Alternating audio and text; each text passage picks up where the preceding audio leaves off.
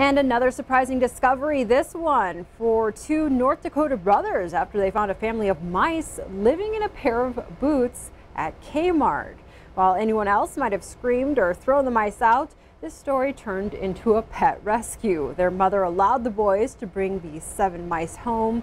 The Bismarck Kmart store says all other shoes were checked and an exterminator was brought in to prevent future mice run-ins.